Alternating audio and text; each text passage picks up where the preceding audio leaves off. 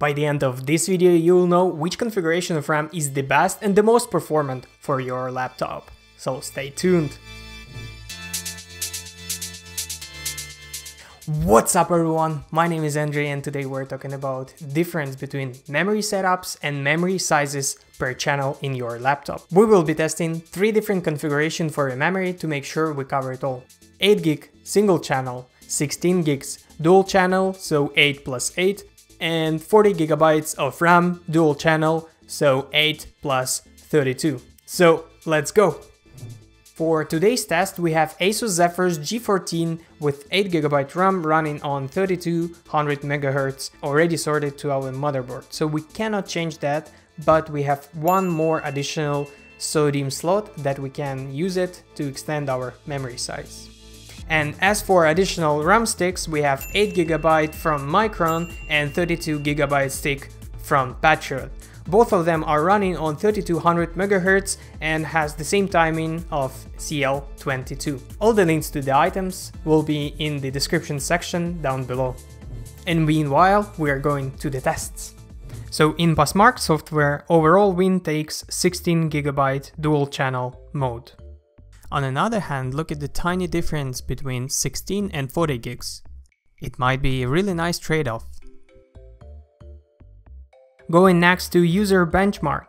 In multi-core performance, 16GB also shows outstanding results and beats 40GB and 8GB in read, write, mixed and average.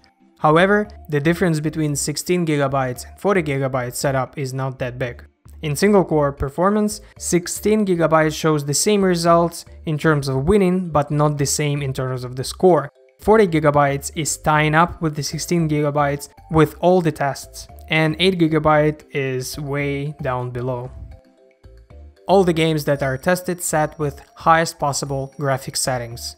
Now into the games, and the first game is Forza Horizon 4. And the same as in synthetic tests, 16GB shows outstanding performance in games as well, with 75 FPS on average, when 40GB showed 69 and 8GB showed 67 FPS on average.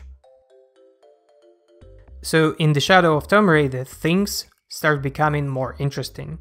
8GB showing better performance just because on Ultra it had the crash because out of memory exception, which means I needed to lower the settings to actually run the game and run the test. So please disregard the test from 8GB because on 8GB maxed out settings the game was crashing. And again, 16GB shows outstanding performance with averaging 59 FPS when 40GB shows only 49. And in the end, Counter-Strike Global Offensive. 16GB showed great results with 168 FPS when 40GB setup showed only 124 FPS, which is 44 FPS on average difference between those two.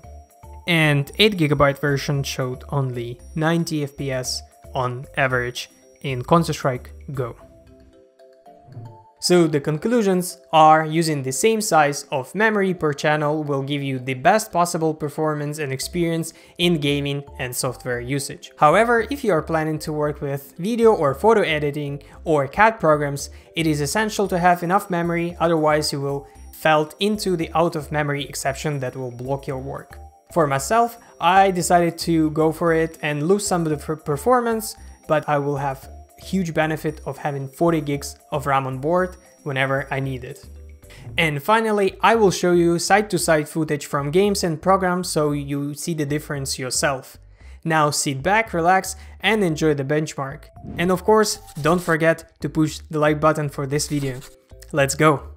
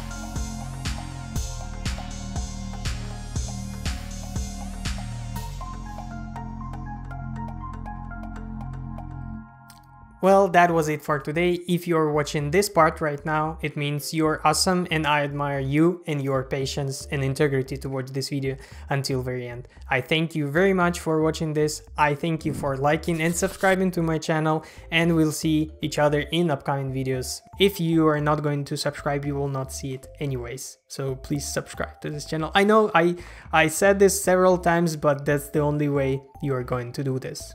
I'll wait. And now I'm done. Thanks a lot and see you around. Bye.